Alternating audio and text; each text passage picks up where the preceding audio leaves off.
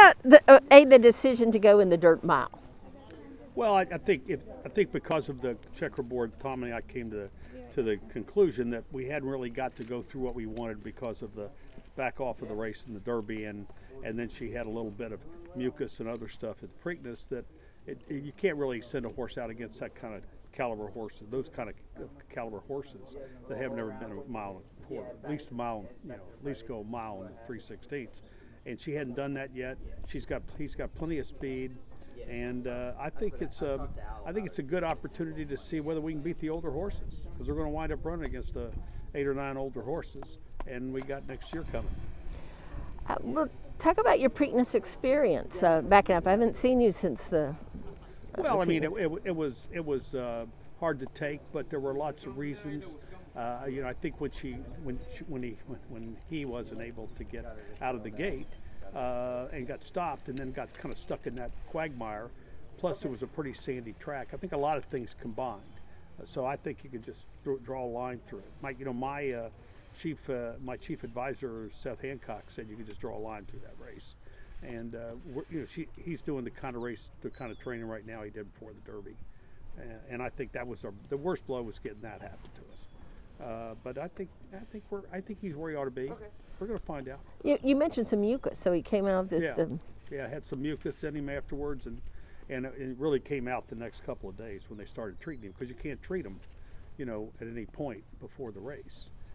So it was nothing. It was nothing that I haven't seen before. You kind of get used to it. We were on such a run.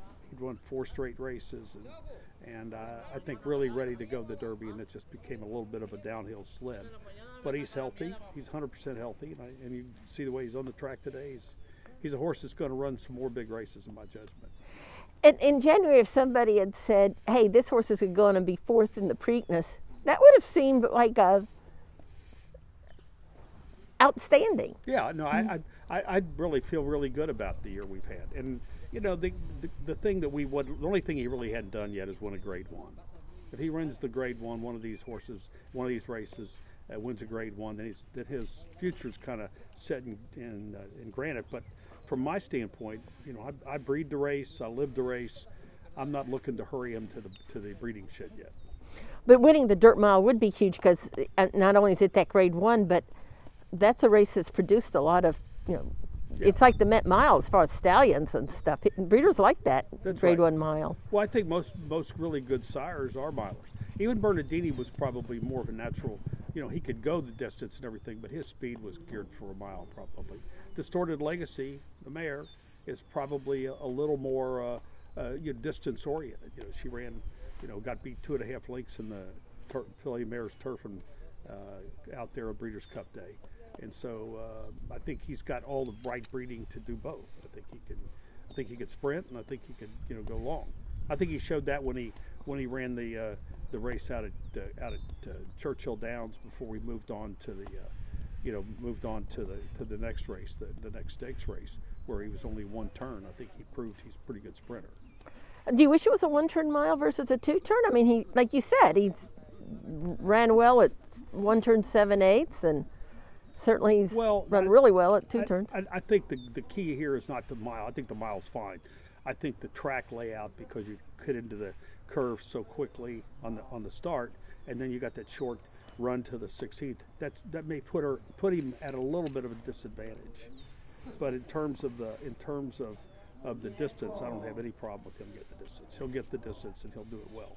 So you think off these last 2 works, he's where you want him to be going into this race. He's, there was a couple hiccups. Yeah.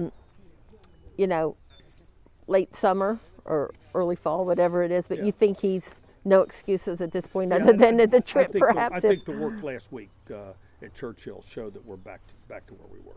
So what about what you saw this morning? Well, I like the way he did it. He just glides, and comments from Brian about how he was just full of himself makes me feel pretty good. I'm looking forward to it. I'm looking forward to it. The good thing about horse racing, if it doesn't go your way, you can just leave, go home.